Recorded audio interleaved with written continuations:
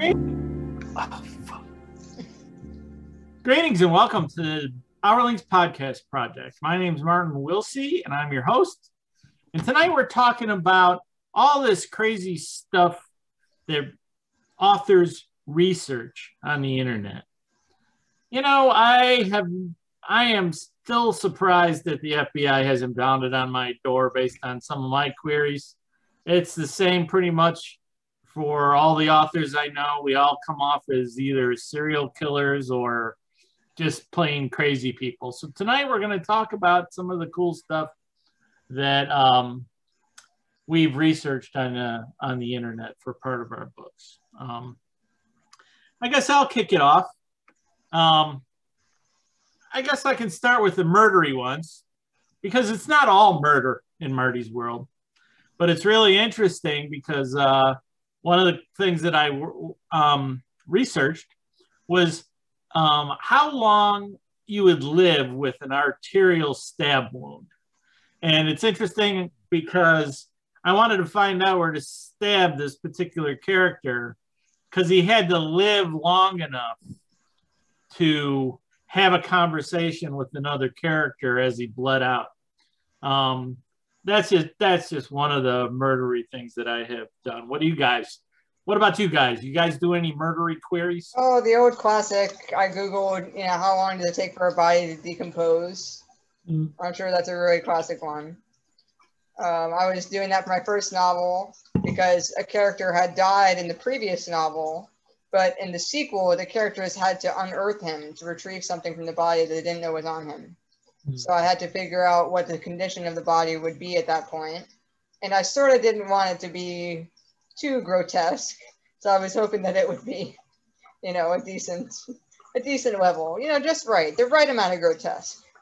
It's really interesting because carrion animals will clear meat left in the woods fast. As a deer hunter, it's incredible. I was hunting one time and got 2 deer at the same time, and I field cleaned 1 deer, dragged it the mile back to the road, and by the time I got back to the second deer, the gut pile from the first one was already gone, and they had started working on the other deer. Wow. And, they'd probably render a full adult in the woods to a skeleton in a week. Easy. Nature wastes nothing. Yeah. Which is good. It's rare that things do survive just fossilization. I mean, that's... I've looked up sword fighting moves because I try to choreograph my fights and I want them to be realistic. I want them to be action filled, but at the same time, I want them to feel like something that a real experienced swordsman could actually do. And if you're up against a real experienced swordsman, there's none of these 5-minute, 10-minute duels, right? Somebody dies and somebody dies pretty quick. Mm-hmm. Yep, I've done the same thing. I will say, sorry, Dave. No, go ahead. Yeah, no, I would just say that probably my most embarrassing, and probably I don't know if I'm going to keep certain elements of my trust with the government by saying this, but I have researched terrorism a lot, and specifically the Bataclan terrorist attacks in Paris from 2015. I mean, I know that attack and how it went down pretty darn well. I've read a lot of documents in both French and English about it, such that, you may be suspicious about why I'm doing that. Yeah, the most murdery thing that I've researched, and I researched it a lot, because it was harder to find out than I realized going in. I had to find out how many megaton nuclear bomb would it have to be to destroy Manhattan, like to level it, smoking crater, and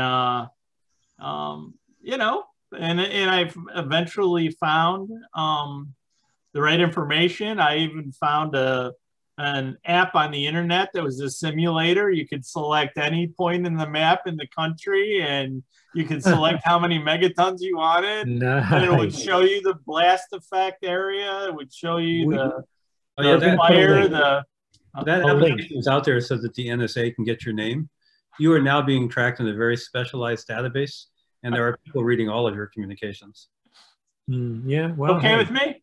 Yeah, and honestly, some of the stuff, I mean, for folks that don't know, I did work for the Naval Research Lab for a number of years, and I can't tell you what I worked on, but I will say this, that yes, we dealt with NSA. So if they're not tracking me by then, I mean, they should be tracking me by now. I'm just saying. So I have a story. This is probably the most terrible thing that I've ever researched. I have a story, a zombie apocalypse, where a child is surviving on their own. So I thought maybe looking up something like feral children to see how children might act without parents or adults around might be a good idea. And I came across Jeannie, who was a child in 1953, whose parents basically locked her in a cabinet under the stairs for the first 12, 13 years of her life. Basically, it was, she never learned a language. She was a perfectly normal child who was so abused that she was functionally retarded, even though all the mental equipment was there. It was the worst case of child abuse I had ever seen, and none of it, I mean, I had to stop reading it, and I'm a fairly durable guy. Yeah. And I couldn't use any of it in the story. And it was like the worst rabbit hole I've ever gone down. Oh God, yeah, those stories. I was just appalled that somebody could do that to a child. Mm-hmm. The fact that it exists. And we're not linked to that. Well, going down a rabbit hole is the thing for me, because I have to, while I'm working on a project, those rabbit holes are a trap. Oh, yes. Because, man, there's been a couple of rabbit holes that I've gone down that I've spent weeks on. Topics that you'd never expect you could take that long. How to teach an adult how to read. Beekeeping. That was a big one with me. How a farmer runs an apple orchard, which is the thing that led me to beekeeping.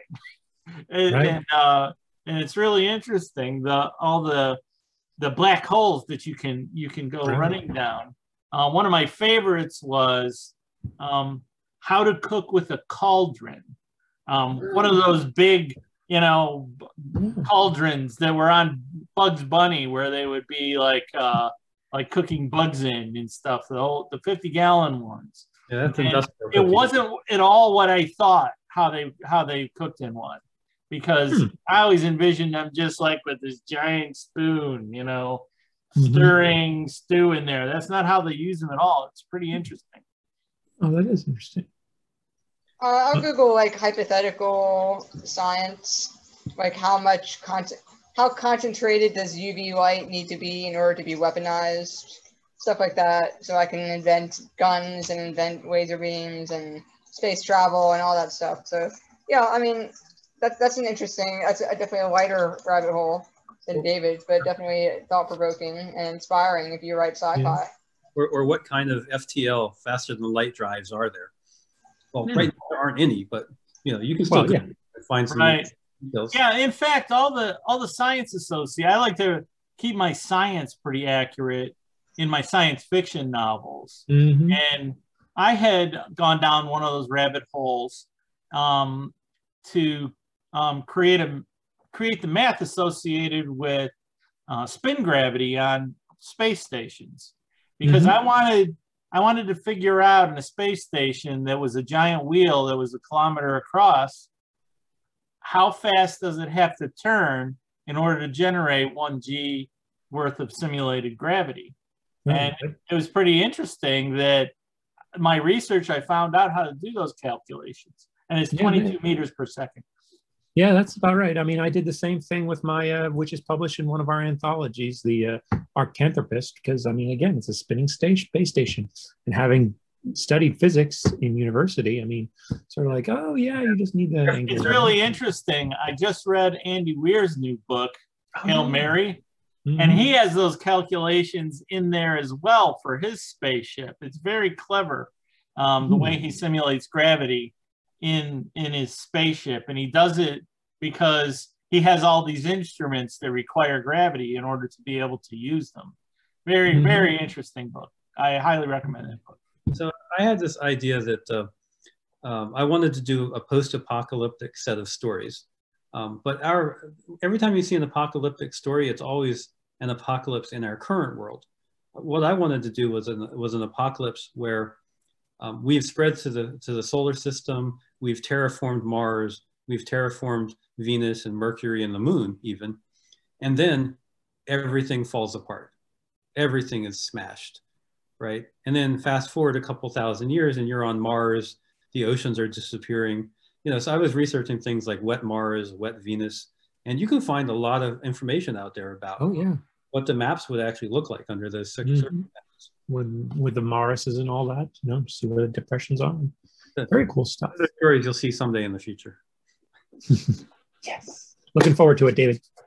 Yeah, it's interesting because a lot of the topics I research, I even think at the time, oh man, this doesn't look good, because I'll for one of my novels, I was researching the standard kind of procedures for prison guards.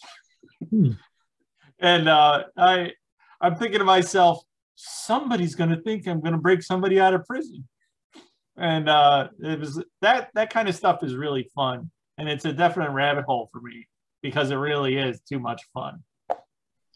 Yeah, I will say another thing that I probably should not have researched, but I had to, is how to make Hitler sympathetic.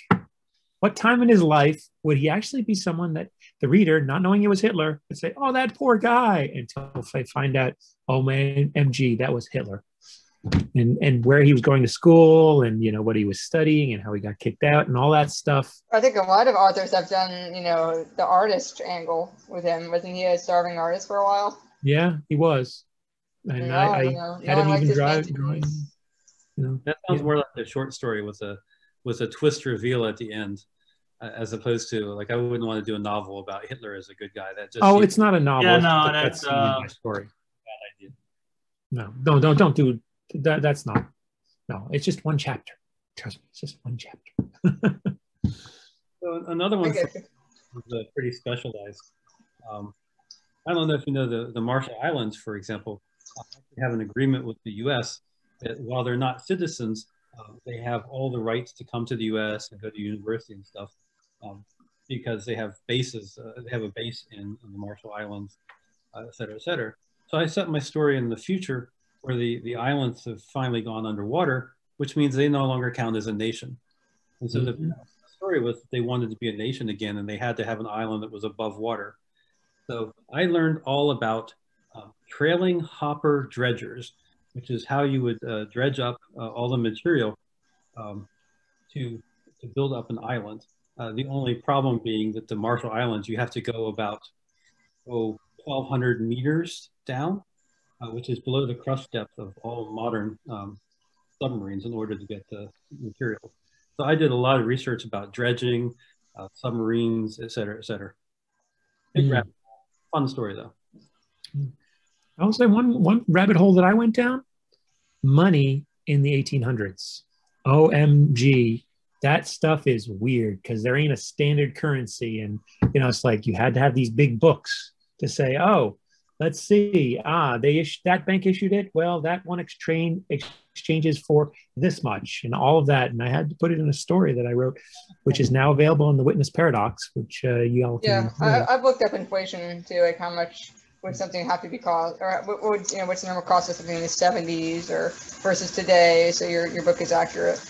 Right. That stuff, Writer's Digest produced a book on those subjects. In fact, I have some in the closet beyond these mesas behind me. You know, everything you want to know about Victorian England or the 18th century or things of that nature. So some of that, if you're judicious and you look on Amazon, you can actually buy all the research you need. I did all this research on riverboats and then never even used it in my story. I mean, sometimes you go down these rabbit holes designing something and then you don't even need it. Yeah, I would say fully half of the rabbit holes I go down turn out not to be of use. Yeah. But it's still fun. Oh, yeah. Yeah, you learn a lot as an author. You learn, in fact, it's one of my favorite things to be able to go out there and really be into researching a specific topic and stuff is really great. It's big fun to be able to do it and then use what you learn. That's even better. One of the quotes that I've published out there is being a writer is like having homework for the rest of your life. Yeah, writing activities, but part of that's the research. Like one of the fun things about being a writer is you get to keep doing self-directed learning on anything that piques your interest or might be useful in a story. Yeah. And even I'm also an editor. So I find myself also researching subjects on behalf of some of the people contributing stories to my anthologies. So sometimes I'm like, okay, you're writing an Arthurian story, and I don't think the legend matches what you're describing. I think we need to have, Yeah, know your topics and do some research. That's for sure. Yeah, in fact, I have read books that I wish the authors had done more research on specific topics. We talk about this in our writers group all the time. If you're going to write anything about horses, do a metric ton of research, or sailboats, or guns, or medicine, chemistry, stuff like that. Don't get it wrong, because people will, it'll just completely drop folks out of the story if you get it wrong. And if you can find a SME to beta read, find that SME, because the SME will help you, the subject matter expert. Yeah, and it's pretty interesting when I'll write something that I just casually, think I know an adequate amount, and I'll insert something, and then somebody will say, "Dude, did you know?" There's enough people out there that'll catch crap for you that it's really helpful. But when you do your research, it shows a lot in your book. But the one thing you got to keep in mind is don't put all your research in your book, because I tend to do that, and then I have to cut it out later, and it just wastes a lot of time. I mean, finding a SME earlier, and I find it's also a good way to meet people, because there's nothing that an expert on some kind of field wants to do more than talk to somebody who is interested in their field. And as soon as you get across the fact that you are legitimately interested in their field, whether it's shooting arrows on horseback, or horseback riding, or sailing, or guns, or whatever, man, these people, you buy them a beer or something, they will lean over backwards to help you out. It's kind of amazing. Yeah. No, it is. Yeah, good. It's fun. It's amazing what people do to get in the acknowledgments of your book. Absolutely. I'll say one other interesting thing that I've researched is how to set fire to a theater in the 1800s, because they didn't have incandescent light bulbs. So you had to use candles to light the stage. And what problems would that cause if you didn't have lights? Trying to imagine what it would be like to watch a play that was driven by candlelight. That makes sense. Yeah, I've Googled a lot of when was this thing invented, to make sure that I'm not using an invention in a time period book that hasn't come out yet. Yeah, I slammed one time for having concrete in a medieval-ish type fantasy story. Right back and said, that concrete was invented by the Romans. Yep. Well before medieval times. So it's easy to produce and has historical basis. Absolutely. I mean, the Pantheon, right there, the oldest concrete dome, right in Rome. Been there. Lovely, lovely place. Hey, I've been to the full-size replica of the Parthenon in Nashville. Nice. It's great. If you're ever in Nashville, go see it. It's unexpected. Yeah, take a trip out there, y'all. Trust me. It's a good idea. And if you're doing it for research for your novel, it's tax deductible. Exactly. I've also researched space habitats. And I don't mean just space stations, but I mean, Dyson spheres, which would be a sphere that encloses an entire sun and has the room of billions of Earths, or ring world. But there are smaller versions of those too. You could put them, you could put a smaller ring world in orbit around Jupiter and have high walls that keep the air in, and have something that's 1,000 miles across. That has the land area of like India. Something like that in a far future science fiction story is kind of cool. I mean, I find Dyson spheres a fascinating topic because it's not like you can rotate them. How do you generate the gravity? I mean, if you don't have anti-grav, if you're going to just go with the rules of physics as we have them today, which we could do a Dyson sphere with the physics we have today, how you get all that material, it'd probably be a net. Yeah, it's the material quantity that is of consequence. The fact that you are completely circumnavigating a massive continuous set of nuclear explosions is also problematic. Exactly.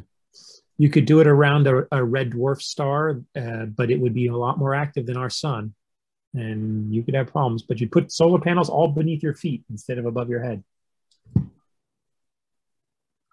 Fascinating topic, guys. Yep, fascinating. It's there's a lot of topics associated with the science of space travel and space itself that I have read a metric ton about, and it makes the writing of science fiction a lot easier if you actually know what a Lagrange point is, or actually know how gravity works. I was surprised to discover that 90% of the people on this planet, actually don't really understand how gravity works, and it's fascinating to me. Space-time metric and the lovely tensors in good old Einstein's equation. Well, the interesting thing is, if you quiz 10 people, 9 of them will say that those people up in the space station are floating around because there's no gravity. No, they're falling. Oh, well, they're falling. That's completely wrong. They're in free fall. fall. The concept of free fall alone is pretty interesting because there's a metric ton of gravity up there. Oh, yeah. In fact, if you were in a fixed point above the Earth that stayed stayed that much fixed, different, you would sense the gravity. Yeah, it wouldn't be much different than the surface. Yeah. Although the gravity is slightly different at sea level than it is at the top of Mount Everest. Yeah. Oh, it's measurably different. Yes. Yeah. So, but you could also see your watches, on the space station. You can see your watches ever so slightly in atomic clock, levels of measurement. Yeah. Time dilation. Good old Einstein again. Yeah, you talk about time dilation with most people, and they just don't get it because they think time is, fixed, and it's not. It's crazy topics. Yep. But as your relevant physics shmee, I do know how to do Lorentz contractors, and I can do those equations for you, my friends. Yeah, I was just talking with Jeffrey today. I had picked the name of a ship for a story I'm working on, and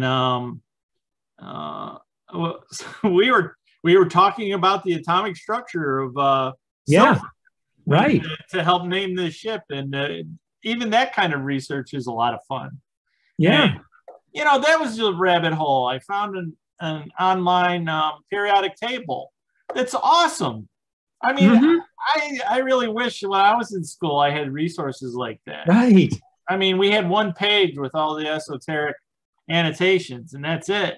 Granted, you could still get those all over the place. But what you can do now with, point and click, and its info gives you instantly, it makes research super easy.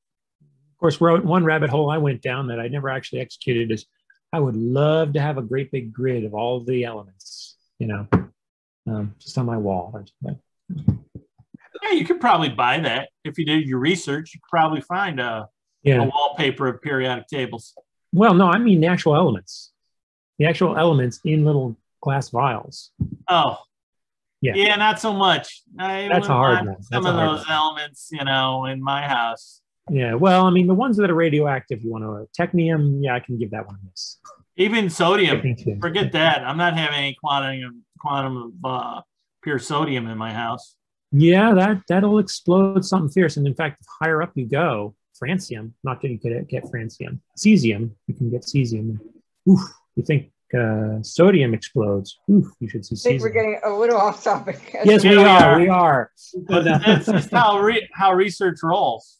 You fell into a rabbit hole. Yeah. So, any other closing thoughts, you guys?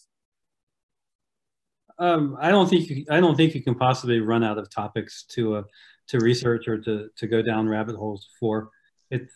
Sometimes you just sort of have to limit yourself and go, I have now discovered enough about, you know, Arthurian legend or whatever for my story. I need to stop digging. Yeah, and one other point I want to make, I think we touched on it earlier. Talk to people. And one of the great people to talk with, is a librarian. They have a research desk at the library.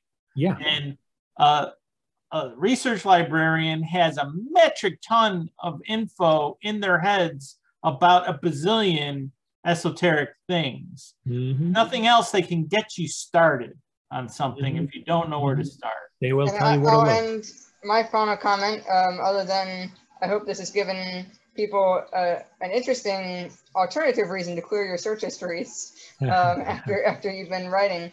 But I'll end with a little joke. So there was a married couple, and a woman, the wife received a package in the mail that was from a bookseller, and she opened it up, and it said, "How to kill your wife and get away with it." And she was quite concerned, and she called her aunt and said, "I'm going to move in with you," and called a lawyer for a divorce, and called the police and said, we gotta look into this. And a couple of days went by, and another package came, and she opened up, and it was novel writing for dummies. So not every strange and concerning research that your partner is doing or your friend is doing is literal. We are not serial killers, but but we do have untamed minds, and that's why we're writers, and maybe why you're a writer who's listening. So and that's my closing statement, I guess. I will say this final is that yes, you can go down these rabbit holes. Great Wikipedias, great Google searches, and don't forget any of these videos like what happens when you put cesium in water on YouTube. Find it out, but we'll see you in about a year. Okay, guys, we'll see you next week for another fine episode of the Hourlings podcast. Finely structured, my friend.